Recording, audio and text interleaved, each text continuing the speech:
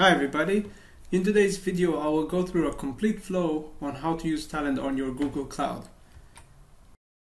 This will be a fairly technical tutorial to show everything needed on how to connect your Talend to your Google Cloud, and I will follow this end-to-end use case with ingesting data onto Google Storage, preparing the data and cleaning it, transforming it on Google Cloud using Dataproc, and then writing the data for the purpose of performing analytics on Google Bigquery.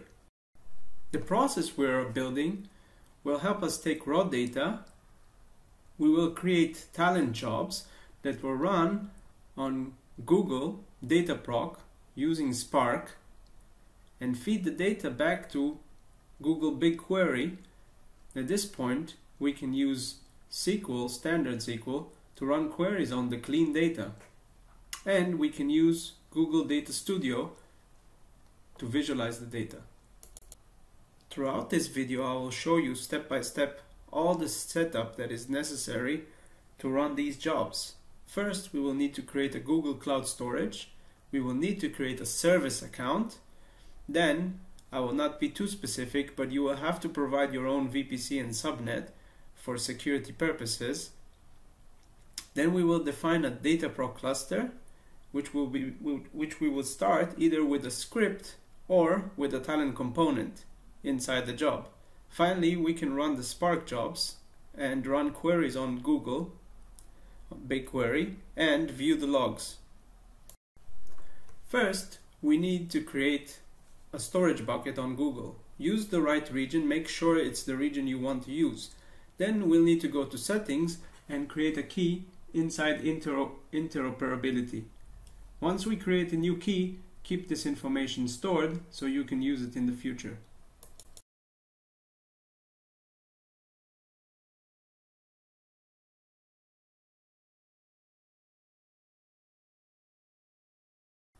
At this point, you can already use these credentials to upload the files onto your bucket. Place a Google Storage connection, put your access key and your secret, and then use that connections to use Google Storage Put to copy a list of files or all the files to your bucket. Now we will create a service account. The service account will be used throughout the different jobs to authenticate against the different Google services. You will create a service account and you will need to assign specific roles so you will have enough permissions to run what you need to run.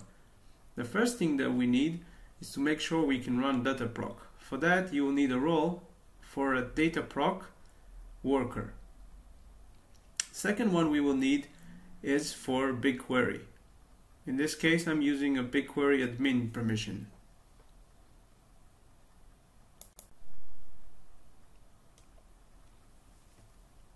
Now create a key, choose JSON and save the file to disk. We will use it later on.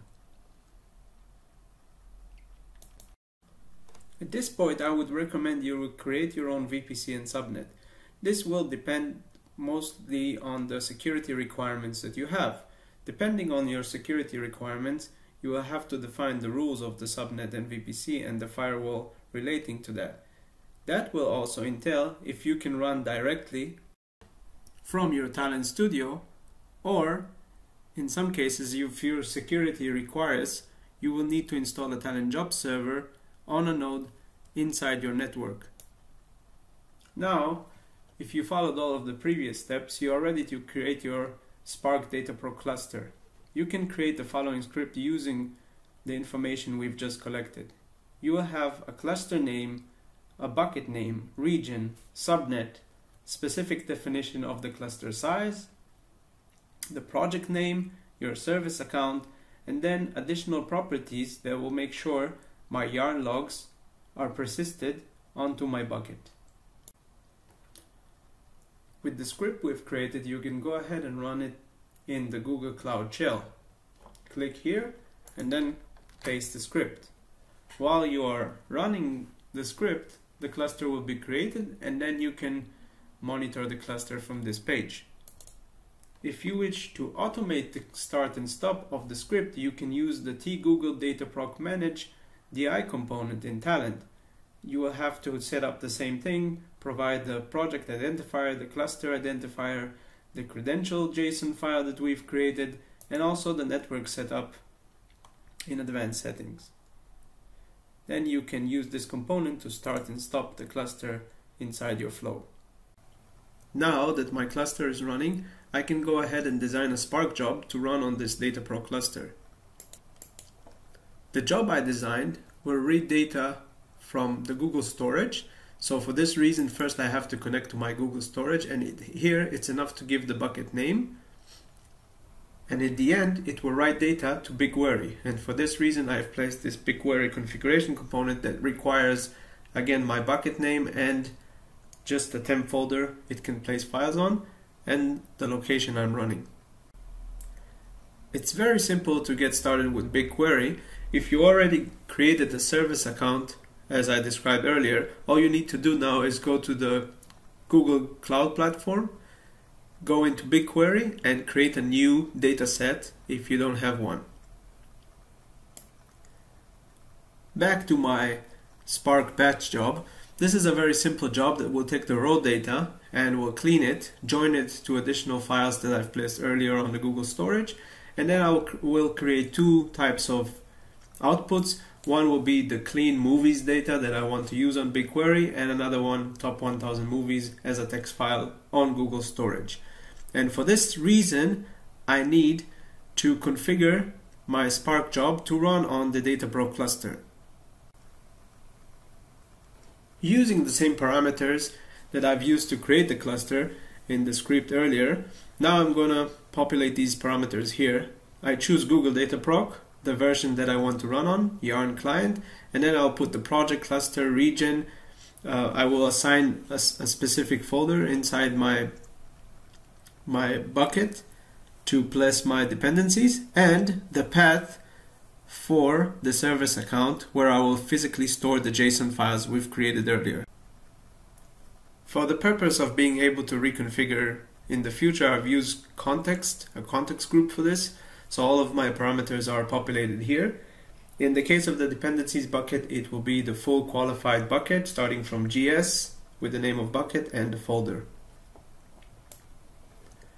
Now I give it a run and the job runs on the cluster. In this case it ran successfully, but whether or not it runs successfully or not, we can monitor what's going on with it on the cluster. And when I go into jobs, I can see that my last job ran successfully and the job name is here. Now, in case you want to go and look into your logs, and that's always something that eventually you will need to do, if you remember when we created the cluster, we gave it a property that will say that the logs will be persisted onto my bucket. So here I can find my latest job with the application ID, and I can go ahead and download the logs. Since I load the data successfully into Bigquery, I can now browse my data in the Google Cloud Platform Bigquery. I can see I have my movies table. I also had two other tables that I ran earlier. And since the data is there, I can now start querying the data with SQL.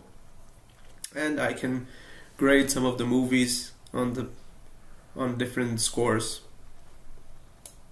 If I want to use some graphs and some visualizations, I can go ahead and click on Explore in Data Studio, and then I can use the same dataset directly to do some graphs and so on. And we are almost near the end. If you remember, the purpose was to design a pipeline that will take the data, put it on a cloud platform raw, and then prepare, transform, clean, and join all the data sources and make a conformed data set that can be used by an analyst or a data scientist with tools like Bigquery or looking at the files directly on the cloud. We have done this, but this is still not a repeatable process. In order to make it a repeatable process, I would like to be able to schedule this, including the creation of the cluster, so I can save money when I'm not using it.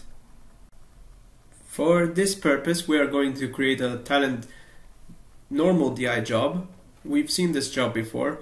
It will upload the data to the Google Storage, and then it will start the cluster with exact same parameters as we started before. Basically the same functionality we did in the script.